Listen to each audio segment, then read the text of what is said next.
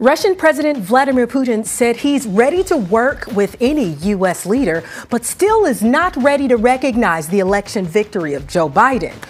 He said, quote, "We will work with anyone who has the confidence of the American people." He said this on Russian state TV Sunday, but he said, quote, "That confidence can only be given to a candidate whose victory has been recognized by the opposing party or after the results confirmed in a legitimate legal way."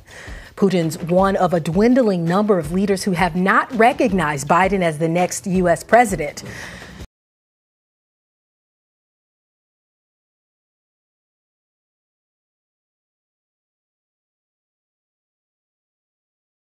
The biggest stories the moment they happen from around the globe. Subscribe to Bloomberg Quick Take now for insight in an instant.